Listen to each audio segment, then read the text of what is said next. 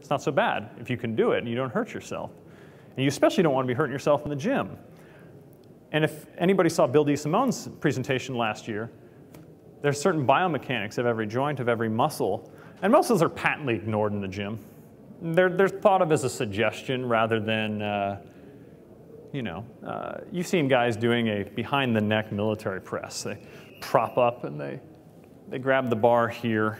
They're going, yeah, awesome. I'm really feeling my deltoid. What they're actually feeling is ligament binding and impingement at the joint.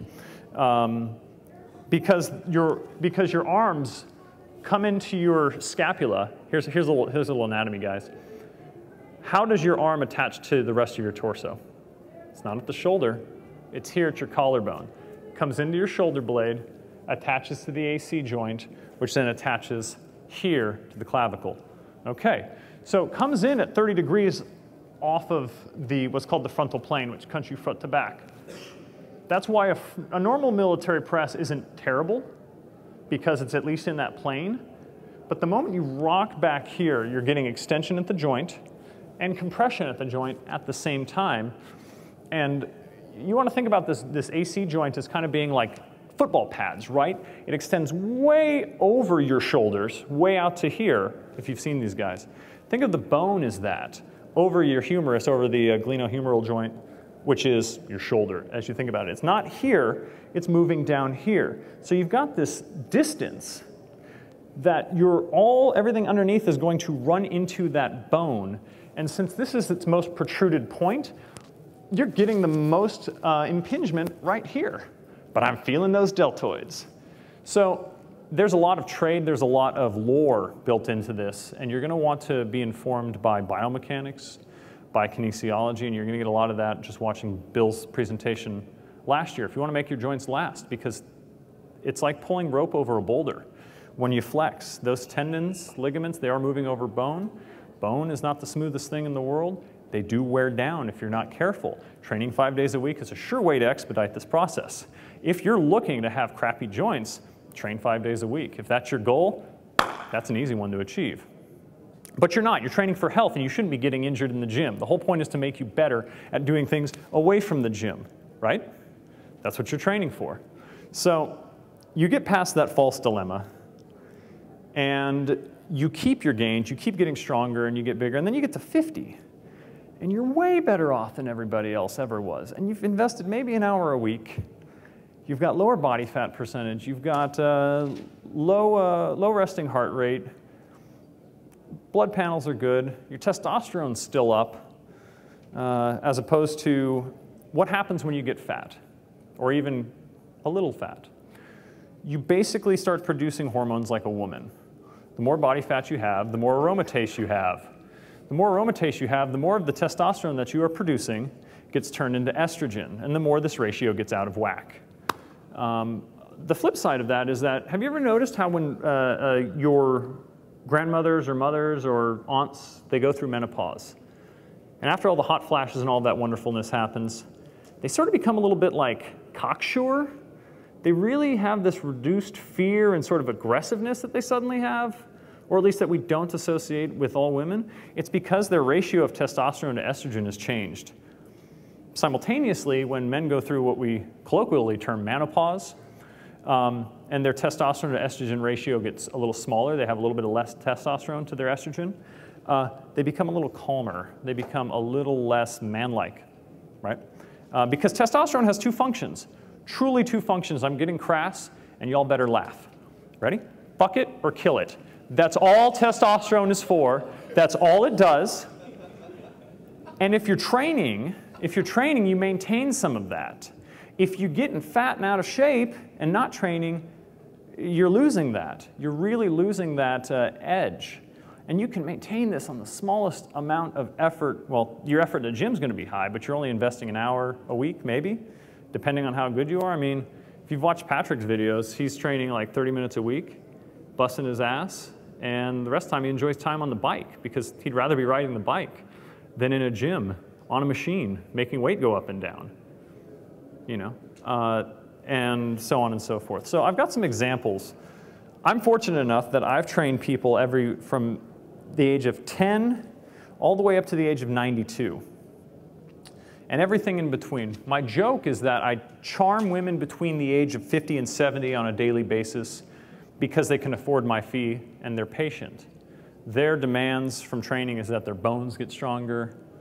And strangely enough, that they have someone to talk to. Personal training is not unlike hairdressing. I mean, you are dealing with very fragile people, and you're not wielding sharp instruments, but it's the same thing. People come to you with all sorts of, they tell you about their daughter's divorce. They tell you about someone's drug rehab. They tell you about the sexual problems that they and their husband are having. They tell you about how they had 12 drinks last night, and yet they're still here to work out in the morning, and maybe you should go easy on me. They do all these things. It's a relationship, and that's part of the reason why I enjoy it so much. And so I have some examples of this, people who have managed at different points in their life to keep perspective, to make this a part of their life without making it their life, to make their life better, every aspect of their life. So I start off, after talking about all these people who are genetic freaks, with 2 genetic freaks. When I first moved to Austin, there was a gentleman who was working for us. His name was Ben, or working out with us. His name was Ben. He used to be a power lifter. And you could tell he had a barrel chest. He had short legs, short arms. He trained 3 exercises once a week.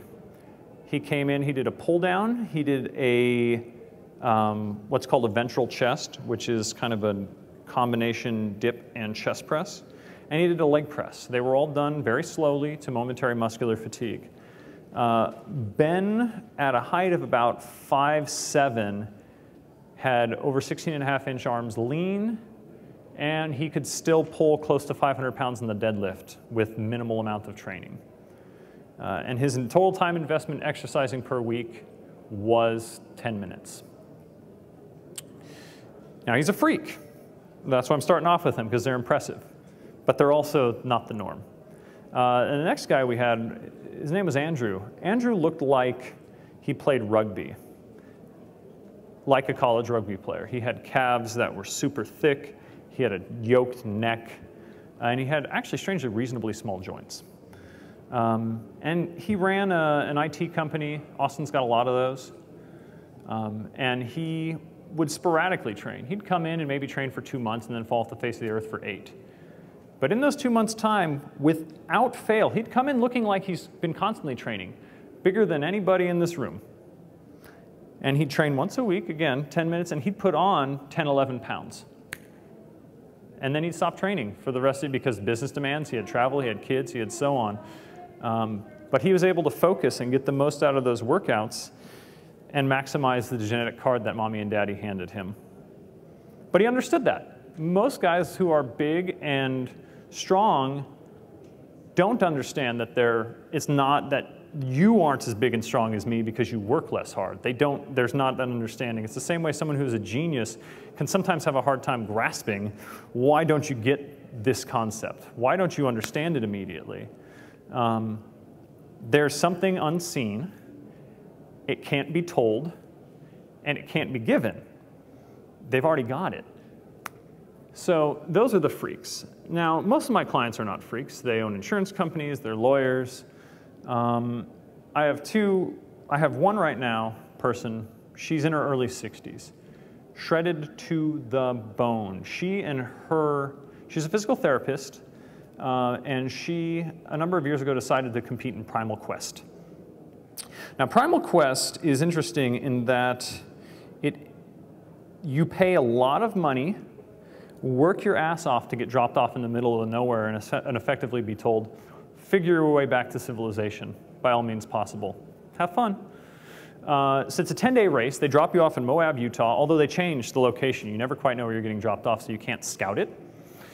And you and 3 other individuals are a team. You're going to bike, you're going to row, you're going to climb, you're going to walk, you're going to crap in baggies along the way because you're not going to crap all over nature. And occasionally one of the pit stops will put you at a Denny's.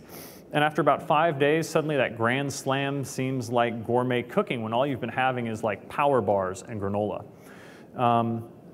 Their group was the oldest. They all averaged age 56, 57. They trained with us 21 minutes twice a week. And you know what they did the rest of the time? Biking, climbing, running, all the stuff that they'd actually be doing at this event. Most of the competitors were in their mid-30s. Some were in their late teens, but they were usually like a fourth man on a team. This group finished in the middle of the pack, which, comparatively speaking, you got people 25 years younger than you and you're beating them, even if you don't win the thing, that's a victory. And they came back and they were like, yeah, we were tired. None of us got hurt. We were able to do it. We're really proud of ourselves. I know that when I was younger, I had this idea that being in your 50s and 60s meant, you know, that the slowdown was inevitably going to happen. That's probably because of Western aging, the people we see. Fortunately, we have these examples, like I talked about Clarence Bass earlier, who's still under 77% body fat at 73, and he still competes in rowing, who are breaking that mold. So you have to think over the long term. You don't have to think, I'm going to train until I'm 50, and then I'm not going to do anything after that. And I've had some really old clients. I have one currently, his name is Jim. Jim sends me all sorts of chain letter jokes. Do your grandparents ever send you chain letter jokes? Do your grandparents have your email address? Are your grandparents Republican? Because if they fit these things, this is Jim. So he sends me lots of jokes. And he always has a joke when he comes in. And he always likes it when I have a lady fill in for me on my workouts, because he gets a hug out of them, right? Because grandpas especially are seen as non-threatening. But this is one of the jokes he told me. One day he comes in, he goes, you know, Skyler, my mother once, she never trusted me. She never understood anything at all that I did. In fact, she thought I was in the KKK. She comes to me and she goes, Jim, I think you're in the KKK. He goes, Mom, why would you think that? Why would you think that? And she said, I heard a couple of little girls down the street saying you were a grandmaster under the sheets. Grandmaster, they wear sheets. Guy's 80. Guy's 80. Clearly his testosterone ratio is still good.